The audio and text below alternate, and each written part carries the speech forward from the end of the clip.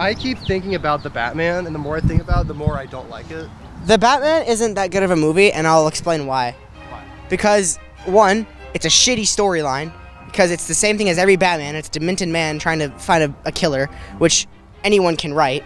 Literally, I can sit down. Some of the greatest films of all time are like that. Exactly, they're just copy and paste of other stories, which is fucking dumb to start. Well, and then you can do it, but the movie is very much like Seven. And number two, the cinematography in the movie isn't that great. It's pretty. I liked it. And meh. Do you prefer The Dark Knight? Yes, I prefer The Dark Knight.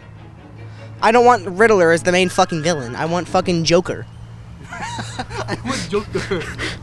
No, I don't want Joker. I want Joker or fucking Mr. Freeze. They bring back fucking Arnold Schwarzenegger, please. I want Mr. Freeze back as the main villain in the Batman. None of this fucking Riddler shit.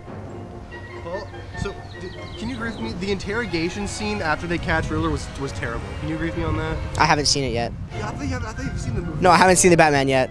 Yeah, I don't know what I'm talking about the Batman. I literally just spat some shit. Bullshit. I just spat some shit. Do you actually have an opinion on the movie though? No, I haven't seen it yet.